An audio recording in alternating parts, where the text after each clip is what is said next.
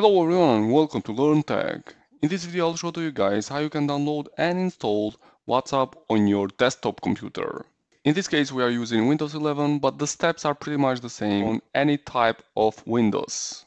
So let's get started and let's go to search, and we open here Microsoft Store. So we type here Microsoft Store. Once you see the app Microsoft Store, you click over it in order to open. And then over here you just search for WhatsApp desktop, and once you see the app WhatsApp desktop, you click over it. In order to download and install it, you need to click over this button here which says get. So we click over here. WhatsApp desktop app is around 150 megabytes, and by using this kind of application you can synchronize all your chats to your computer. So once the installation is done, you can click over open and WhatsApp will open, or you can just search WhatsApp desktop. And we are. Now you just need to synchronize your phone with the WhatsApp app desktop. And in order to do that, you just have to open your WhatsApp on your phone and then click over menu and then over settings and then select linked device. And then you need to scan this QR code. And after that, all your chats will be on your WhatsApp